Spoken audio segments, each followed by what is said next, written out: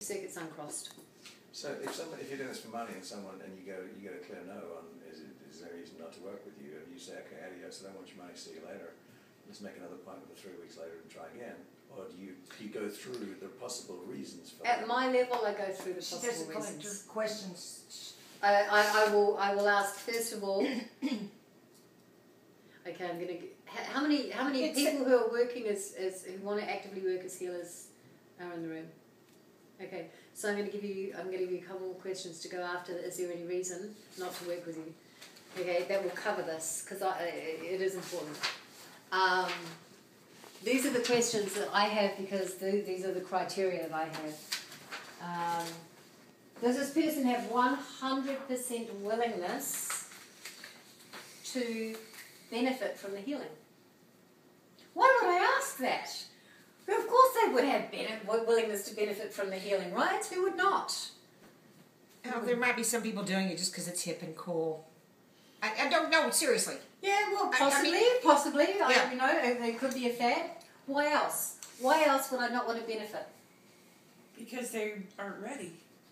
Why wouldn't they be ready? They're getting a payoff from whatever it is that's wrong. They're wanting a quick fix, and they don't want to do the work. That's a different thing, actually. But yes, and we're getting to that. Okay.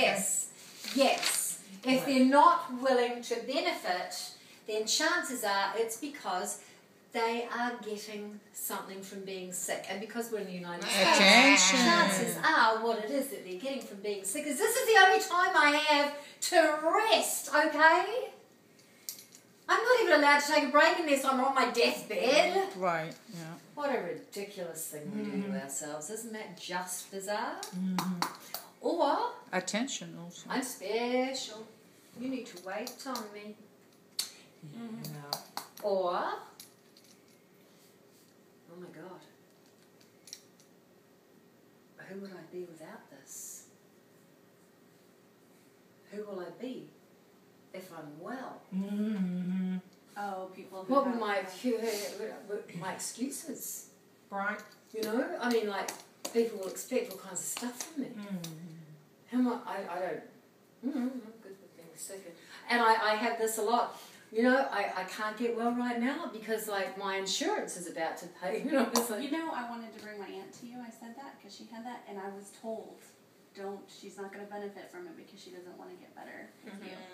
I was told that. yeah, exactly. So that is why one of the questions that I ask is there 100% willingness to benefit from the healing? Any questions about that? Second question that I like to ask.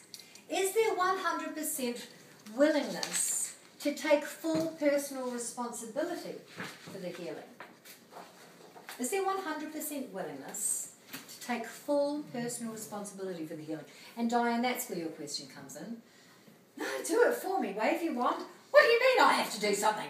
What? No. Change my diet, do something? No. I think that's the hard part in getting help. better and getting help is because, you know, like, you've been a couple of years, we've known each other now, getting close to it, and you've worked with some of my family members and friends too, and there's a difference in everybody in their level of acceptance and willing, and are they willing to do the work that it takes afterwards? Are they willing to follow through? You know? Are they willing to do anything for themselves? Yeah. They just want some yes, some no. I think I finally made the curve for myself. Yeah, you have. Yeah. Or are you just another pill? Exactly. Yeah, and some people will pay for that pill. And they will. But it's important for you to know because That's not what our work is about. Well, Yeah. You know, to bring people to a point of willingness. And again, I think this it requires a particular kind of skill level.